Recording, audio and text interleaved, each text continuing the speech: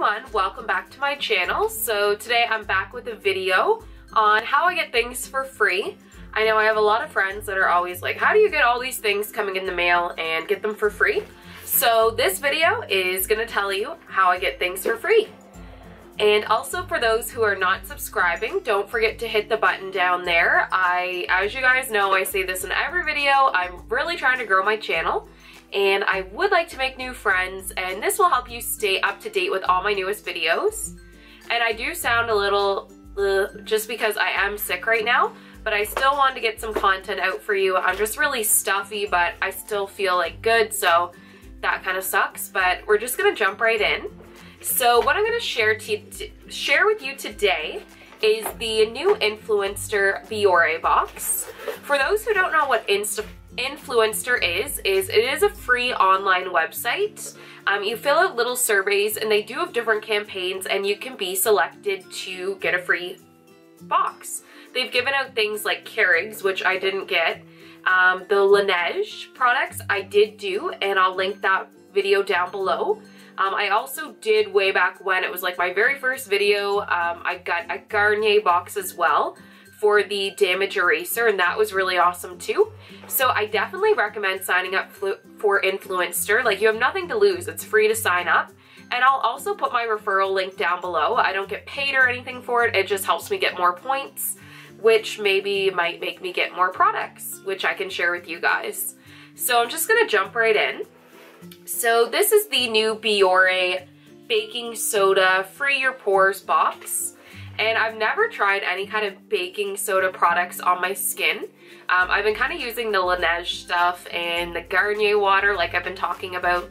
But I was really interested that I got selected for this because way back when I did try the Biore charcoal products and I loved them. They were like my holy grails for a bit. So I was really happy to try the baking soda products out.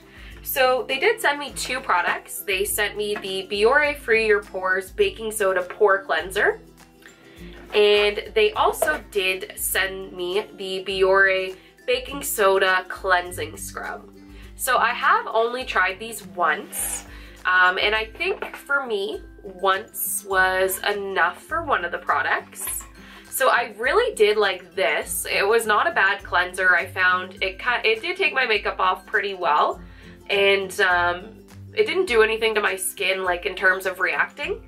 They do recommend this for combination skin, which is what I have. I find I get a little bit dry, some of my skin's normal, and then I do get a little bit greasy in my T-zone, or oily I should say. So I was hoping this product would be ideal too. So it penetrates pores and gently exfoliates. So they said it deep cleans to remove dirt and impurities from the pore, while gently exfoliating away dead cells to reveal smooth, healthy looking skin. And it is hypoallergenic and dermatologist tested. I didn't find like my skin felt really soft and fresh after using it. I thought it was an okay cleanser. It wasn't the best cleanser I've used, but it wasn't bad. It is a drugstore product. It kind of was on the level with all the other drugstore products. I do admit I don't like it as much as the charcoal one. That one I would repurchase, this one I won't. But it's not too bad. Like, I don't know, it didn't work for my skin that well, but it was okay. So now we're just gonna move on to the baking soda cleansing scrub. So you use this with water to activate for a gentle exfoliation. So this was actually really cool. I've never tried a powder scrub before. So basically all you do is, as you can see, it's like, ooh, it's powdery. So you just put a little bit of powder in your hand and then or actually you wet your face first. You put a little bit of product into your hand, you add a tiny bit of water, and then you massage it in. What I found with this, and then you rinse, as soon as I put this on my face was burning. And I've only had that happen once with one other skincare product, and that was when I went to an Arbonne party. That made my skin burn so bad. And this, it hurt really bad. And then after I got all the product off, I had big red patches all over my face, which soreness and redness is not something I like at all. and it also terrifies me. Like, I think it might have been too harsh for my skin. So I don't think I'll be using this. I might try it one more time just to see kind of how it works, or if it was like a one-time thing.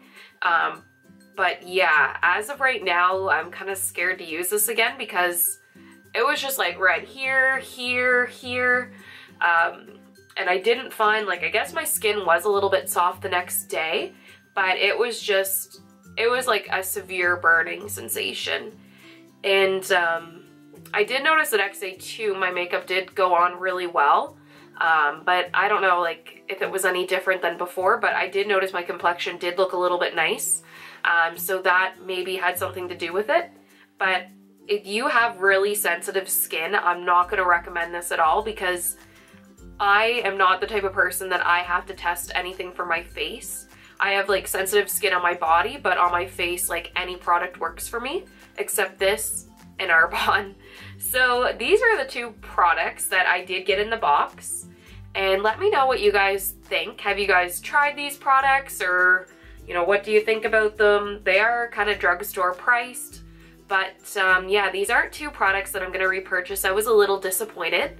I have seen some people really have enjoyed these products, but not me. So I hope you guys found this video informative, and give it a thumbs up if you did enjoy. And once again, don't forget to subscribe. So I thank you so much for your love and support, and I hope you have a great day.